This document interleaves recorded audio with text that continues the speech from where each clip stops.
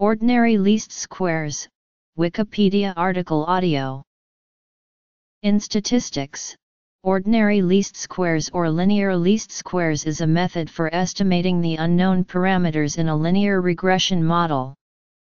OLS chooses the parameters of a linear function of a set of explanatory variables by minimizing the sum of the squares of the differences between the observed dependent variable in the given dataset and those predicted by the linear function. Geometrically, this is seen as the sum of the squared distances, parallel to the axis of the dependent variable, between each data point in the set and the corresponding point on the regression line. The smaller the differences, the better the model fits the data. The resulting estimator can be expressed by a simple formula, especially in the case of a single regressor on the right-hand side. Linear model. Assumptions. Classical linear regression model. Independent and identically distributed. Time series model. Estimation. Simple regression model. Alternative derivations. Geometric approach. Maximum likelihood. Generalized method of moments. Finite sample properties. Assuming normality. Influential observations. Partitioned regression. Constrained estimation. Large sample properties. Intervals.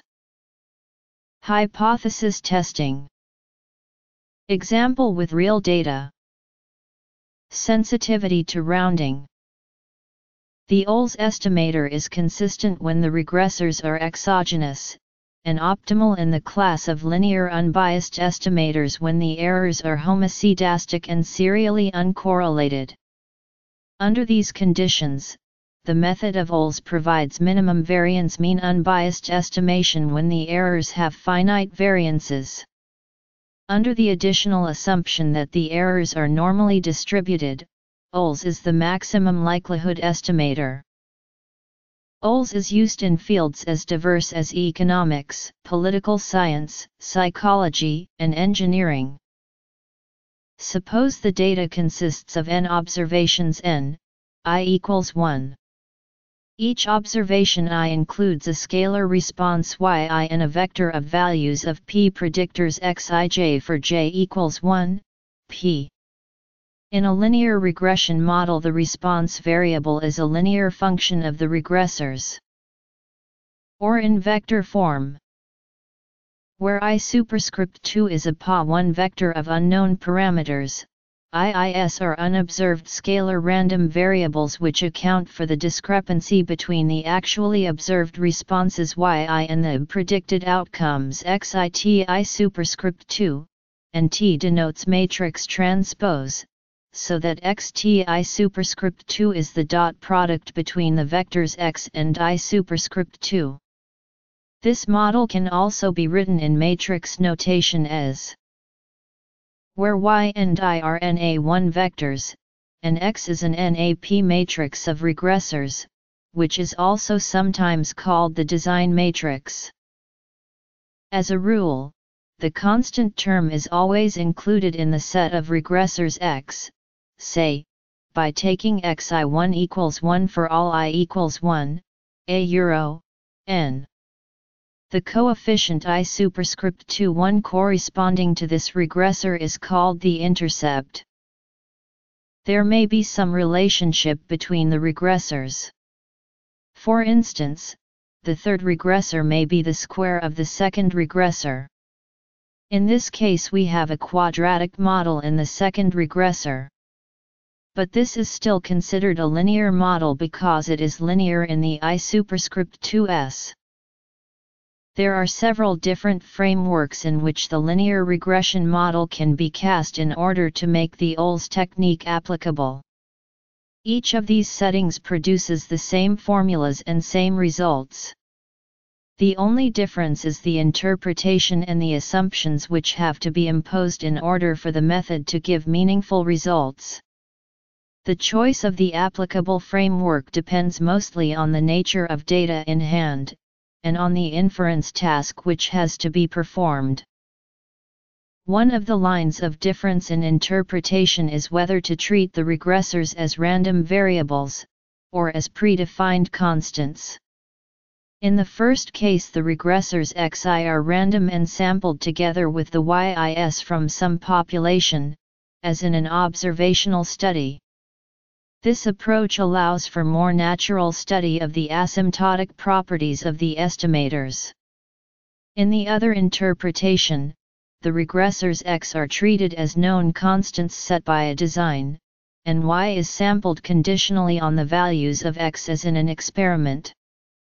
For practical purposes, this distinction is often unimportant, since estimation and inference is carried out while conditioning on x. All results stated in this article are within the random design framework. The classical model focuses on the finite sample estimation and inference, meaning that the number of observations n is fixed. This contrasts with the other approaches, which study the asymptotic behavior of OLS, and in which the number of observations is allowed to grow to infinity. In some applications, especially with cross-sectional data, an additional assumption is imposed that all observations are independent and identically distributed. This means that all observations are taken from a random sample, which makes all the assumptions listed earlier simpler and easier to interpret. Also, this framework allows one to state asymptotic results, which are understood as a theoretical possibility of fetching new independent observations from the data generating process. The list of assumptions in this case is: suppose B is a candidate value for the parameter vector I superscript 2. The quantity yiaxitb, called the residual for the ith observation, measures the vertical distance between the data point and the hyperplane y equals xtb, and thus assesses the degree of fit between the actual data and the model.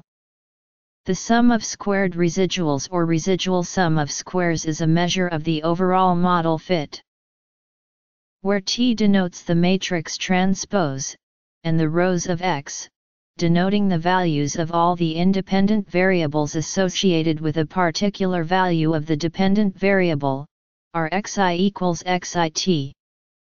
The value of B which minimizes this sum is called the OLS estimator for I superscript 2.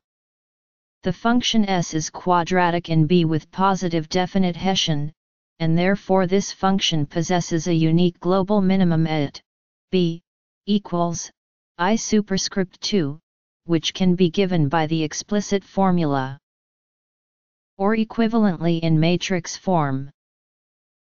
The matrix X T X A 1 X T X is called the Muria-Penrose pseudo-inverse matrix of X. This formulation highlights the point that estimation can be carried out if, and only if, there is no perfect multicollinearity between the explanatory variables, to have no inverse. After we have estimated I superscript 2, the fitted values from the regression will be: where P equals xa1 xt is the projection matrix onto the space V spanned by the columns of X. This matrix P is also sometimes called the hat matrix because it puts a hat onto the variable Y. Another matrix, closely related to P, is the annihilator matrix M equals INAP. This is a projection matrix onto the space orthogonal to V. Both matrices P and M are symmetric and idempotent, and relate to the data matrix X via identities P, X, equals, X, and Mx equals 0. Matrix M creates the residuals from the regression. Using these residuals we can estimate the value of 2. The numerator, NAP, is the statistical degrees of freedom. The first quantity, S2, is the Ol's estimate for 2, whereas the second, 2, is the MLE estimate for 2. The two estimators are quite similar in large samples. The first one is always unbiased, while the second is biased but minimizes the mean squared error of the estimator. In practice, S2 is used more often, since it is more convenient for the hypothesis testing. The square root of S2 is called the standard error of the regression, or standard error of the equation. It is common to assess the goodness of fit of the Ol's regression by comparing how much the initial variation in the sample can be reduced by regressing onto X. The coefficient of determination R2 is defined as a ratio of explained variance to the total variance of the dependent variable Y, where TSS is the total sum of squares for the dependent variable, L equals INA11T/n, and 1 is an NA1 vector of ones. In order for R2 to be meaningful, the matrix X of data on regressors must contain a column vector of ones to represent the constant whose coefficient is the regression intercept. In that case, R2 will always be a number between 0 and 1, with values close to 1 indicating a good degree of fit. The variance in the prediction of the independent variable as a function of the dependent variable is given in the article polynomial least squares. If the data matrix X contains only two variables, a constant and a scalar regressor xi, then this is called the simple regression model. This case is often considered in the beginner statistics classes, as it provides much simpler formulas even suitable for manual calculation. The parameters are commonly denoted as. The least squares estimates in this case are given by simple formulas, where var and COV are sample parameters. In the previous section, the least squares estimator, I superscript 2, was obtained as a value that minimizes the sum of squared residuals of the model. However, it is also possible to derive the same estimator from other approaches. In all cases, the formula for Ol's estimator remains the same, I superscript 2 equals A1xty, the only difference is in how we interpret this result. For mathematicians, Ol's is an approximate solution to an overdetermined system of linear equations xi superscript 2a per thousand y, where I superscript 2 is the unknown. Assuming the system cannot be solved exactly, we are looking for a solution that could provide the smallest discrepancy between the right and left-hand sides. In other words, we are looking for the solution that satisfies.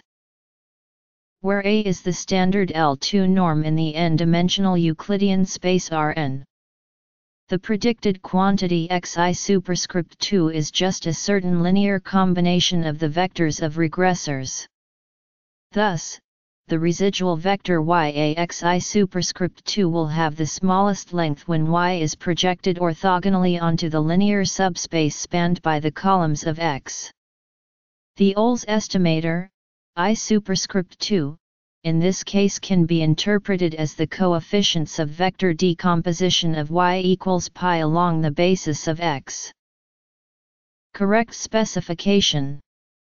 The linear functional form is correctly specified, strict exogeneity. The errors in the regression should have conditional mean 0, e, a pound, x, equals, 0, equals 0. Id observations, is independent from, and has the same distribution as, for all IA per thousand j, no perfect multicollinearity, Qxx equals E is a positive definite matrix, exogeneity, E equals 0, homoscedasticity, var equals 2. The coefficient column gives the least squares estimates of parameters I superscript 2j. The STD errors column shows standard errors of each coefficient estimate, j, equals 2, q, x, x, a, 1, j, 1, 2, equals \left\right. The t-statistic and p-value columns are testing whether any of the coefficients might be equal to 0. The t-statistic is calculated simply as t equals I superscript 2 j slash. If the errors I follow a normal distribution, t follows a student t distribution. Under weaker conditions, t is asymptotically normal. Large values of t indicate that the null hypothesis can be rejected and that the corresponding coefficient is not 0. The second column, p-value, expresses the results of the hypothesis test as a significance level. Conventionally, p-values smaller than 0.05 are taken as evidence that the population coefficient is non-zero. R² is the coefficient of determination indicating goodness of fit of the regression. This statistic will be equal to 1 if fit is perfect, and to 0 when regressors X have no explanatory power whatsoever. This is a biased estimate of the population R², and will never decrease if additional regressors are added, even if they are irrelevant. Adjusted R² is a slightly modified version of R2, designed to penalize for the excess number of regressors which do not add to the explanatory power of the regression. This statistic is always smaller than R2, can decrease as new regressors are added, and even be negative for poorly fitting models. Residuals against the explanatory variables in the model. A nonlinear relation between these variables suggests that the linearity of the conditional mean function may not hold.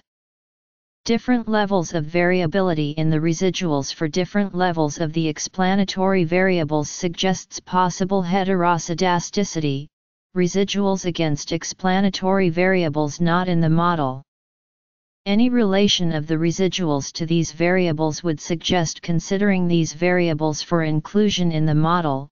Residuals against the fitted values, y, residuals against the preceding residual. This plot may identify serial correlations in the residuals. Another way of looking at it is to consider the regression line to be a weighted average of the lines passing through the combination of any 2 points in the dataset. Although this way of calculation is more computationally expensive, it provides a better intuition on OLS. The OLS estimator is identical to the maximum likelihood estimator under the normality assumption for the error terms. This normality assumption has historical importance, as it provided the basis for the early work in linear regression analysis by Ewell and Pearson. From the properties of MLE, we can infer that the OLS estimator is asymptotically efficient if the normality assumption is satisfied. In id case, the OLS estimator can also be viewed as a GMM estimator arising from the moment conditions. These moment conditions state that the regressors should be uncorrelated with the errors.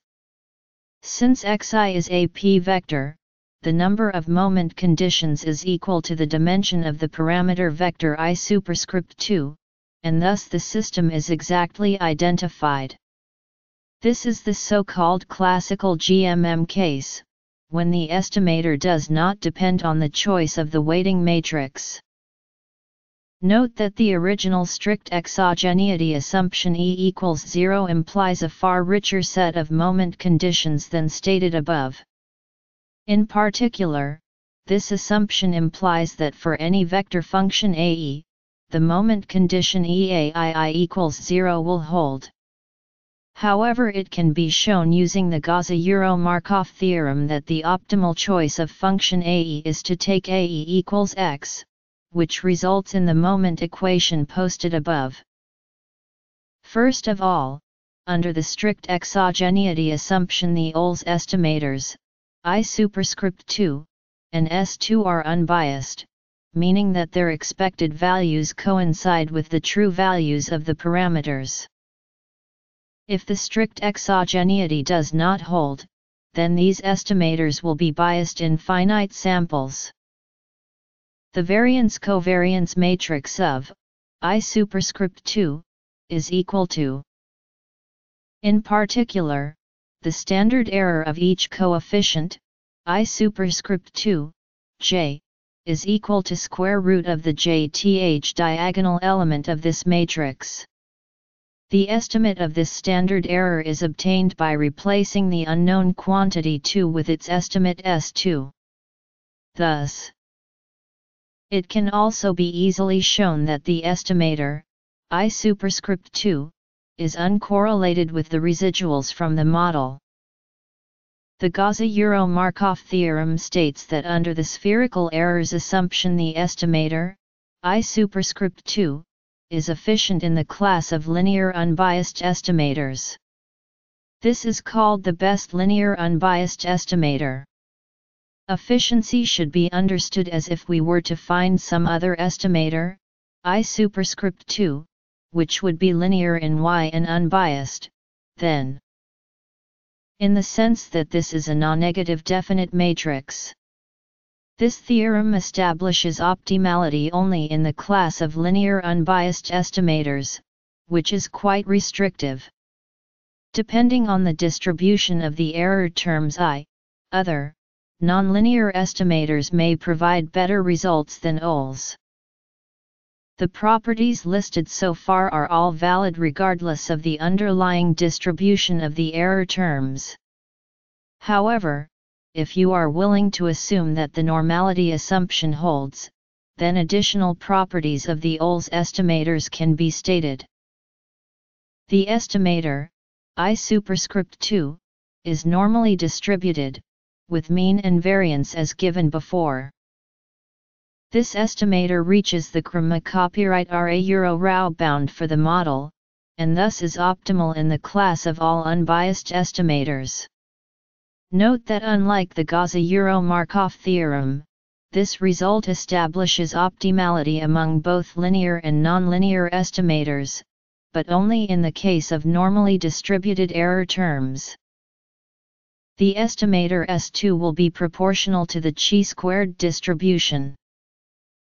The variance of this estimator is equal to 2/4/, which does not attain the copyright Euro-Rao bound of 2/4/n.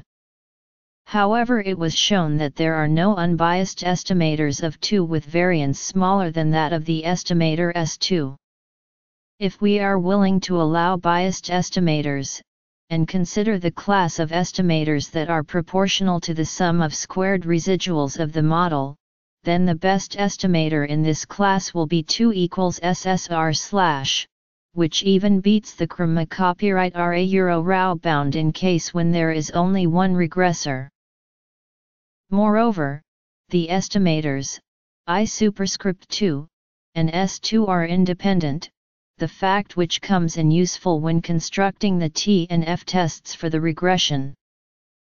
As was mentioned before, the estimator, I superscript 2, is linear in Y, meaning that it represents a linear combination of the dependent variables yi. The weights in this linear combination are functions of the regressors x, and generally are unequal. The observations with high weights are called influential because they have a more pronounced effect on the value of the estimator. To analyze which observations are influential, we remove a specific JTH observation and consider how much the estimated quantities are going to change. It can be shown that the change in the OLS estimator for I superscript 2 will be equal to, where Hj equals xjta1, xj is the JTH diagonal element of the hat matrix P, and xj is the vector of regressors corresponding to the JTH observation. Similarly, the change in the predicted value for jth observation resulting from omitting that observation from the dataset will be equal to. From the properties of the hat matrix, 0 per thousand Hj per thousand 1, and they sum up to p, so that on average Hj per thousand p/n. These quantities Hj are called the leverages, and observations with high Hj are called leverage points. Usually the observations with high leverage ought to be scrutinized more carefully, in case they are erroneous, or outliers, or in some other way atypical of the rest of the dataset. Sometimes the variables and corresponding parameters in the regression can be logically split into two groups, so that the regression takes form. Where x1 and x2 have dimensions NAP1, NAP2, and I superscript 21, I superscript 22 are P1A1 and P2A1 vectors, with P1 plus P2 equals P.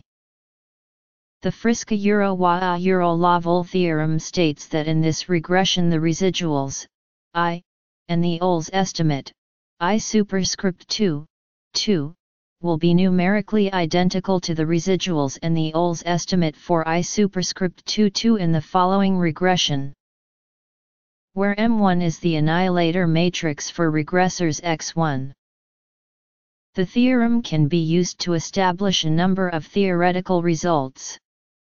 For example, having a regression with a constant and another regressor is equivalent to subtracting the means from the dependent variable and the regressor and then running the regression for the demeaned variables but without the constant term.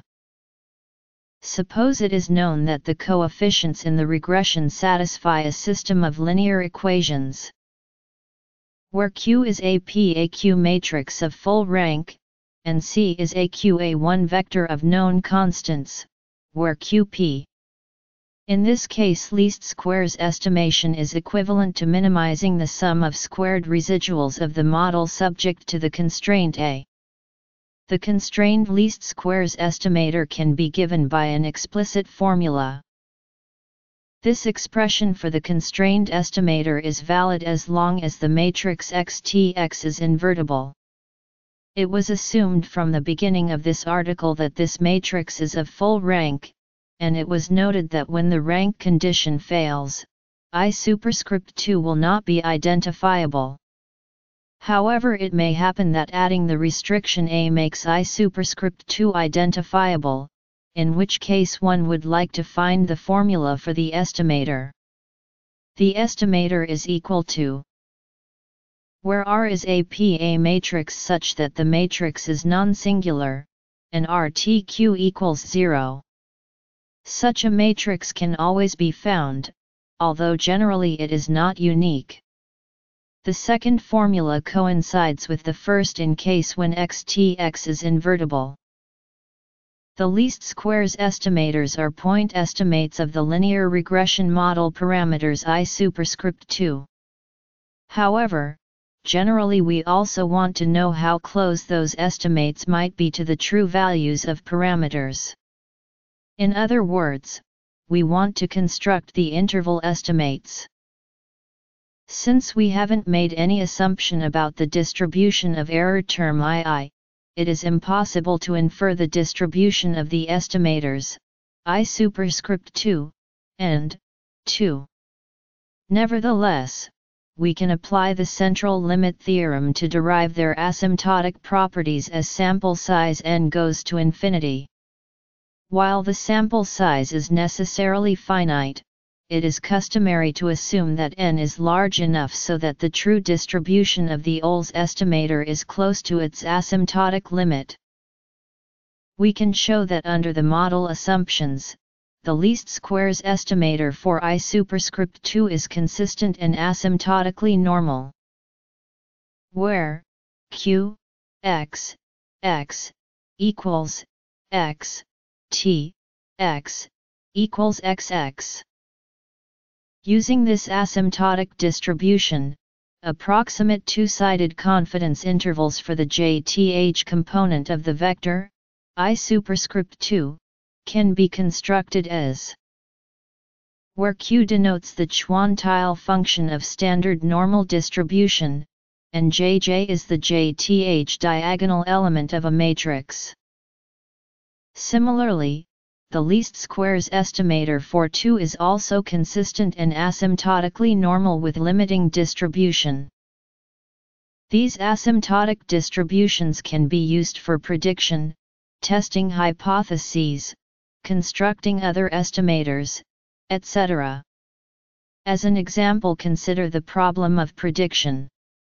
Suppose x, 0, is some point within the domain of distribution of the regressors, and one wants to know what the response variable would have been at that point.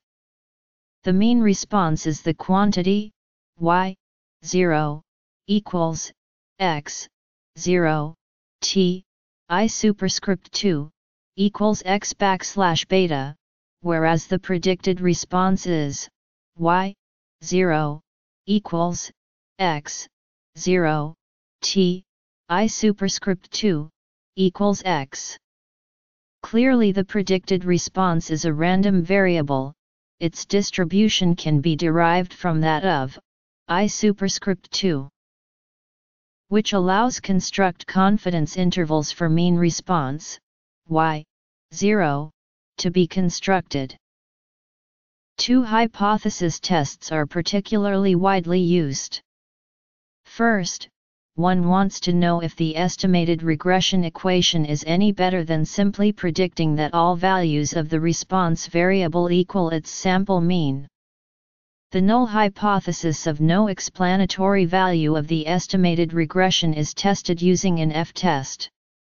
If the calculated f-value is found to be large enough to exceed its critical value for the pre-chosen level of significance, the null hypothesis is rejected and the alternative hypothesis, that the regression has explanatory power, is accepted. Otherwise, the null hypothesis of no explanatory power is accepted. Second, for each explanatory variable of interest, one wants to know whether its estimated coefficient differs significantly from 0, that is, whether this particular explanatory variable in fact has explanatory power in predicting the response variable. Here the null hypothesis is that the true coefficient is 0. This hypothesis is tested by computing the coefficient's t-statistic, as the ratio of the coefficient estimate to its standard error. If the t-statistic is larger than a predetermined value, the null hypothesis is rejected and the variable is found to have explanatory power, with its coefficient significantly different from 0. Otherwise, the null hypothesis of a 0 value of the true coefficient is accepted. In addition, the Chow test is used to test whether two subsamples both have the same underlying true coefficient values. The sum of squared residuals of regressions on each of the subsets and on the combined data set are compared by computing an f-statistic. If this exceeds a critical value, the null hypothesis of no difference between the two subsets is rejected, otherwise, it is accepted. The following data set gives average heights and weights for American women aged 30–39. When only one dependent variable is being modeled, a scatter plot will suggest the form and strength of the relationship between the dependent variable and regressors. It might also reveal outliers, heteroscedasticity, and other aspects of the data that may complicate the interpretation of a fitted regression model. The scatter plot suggests that the relationship is strong and can be approximated as a quadratic function. OLS can handle nonlinear relationships by introducing the regressor height too. The regression model then becomes a multiple linear model. The output from most popular statistical packages will look similar to this. In this table, Ordinary least squares analysis often includes the use of diagnostic plots designed to detect departures of the data from the assumed form of the model. These are some of the common diagnostic plots. An important consideration when carrying out statistical inference using regression models is how the data were sampled. In this example, the data are averages rather than measurements on individual women. The fit of the model is very good, but this does not imply that the weight of an individual woman can be predicted with high accuracy based only on her height. This example also demonstrates that coefficients determined by these calculations are sensitive to how the data is prepared. The heights were originally given rounded to the nearest inch and have been converted and rounded to the nearest centimeter. Since the conversion factor is 1 inch to 2.54 centimeters, this is not an exact conversion. The original inches can be recovered by round and then reconverted to metric without rounding. If this is done, the results become. Using either of these equations to predict the weight of a 5 feet 6 inches woman gives similar values, 62.94 kilograms with rounding versus 62.98 kilograms without rounding. Thus, a seemingly small variation in the data has a real effect on the coefficients but a small effect on the results of the equation.